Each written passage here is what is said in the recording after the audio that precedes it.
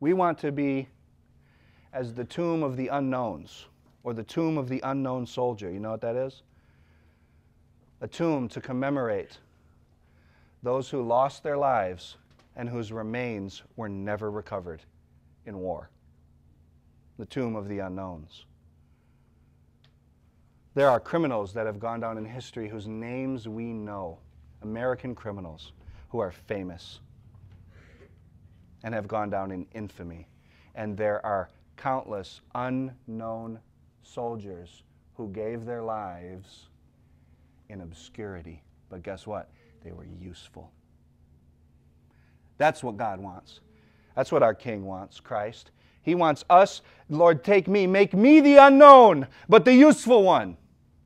Take me for yourself. Hide me from the world, that I might know you and care not for the things of this life.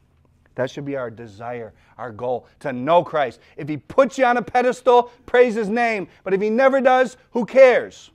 If nobody knows, it matters not. Do we walk with God? Is He here with us right now? He is.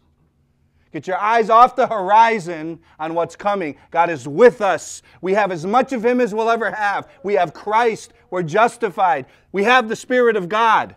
He's with us.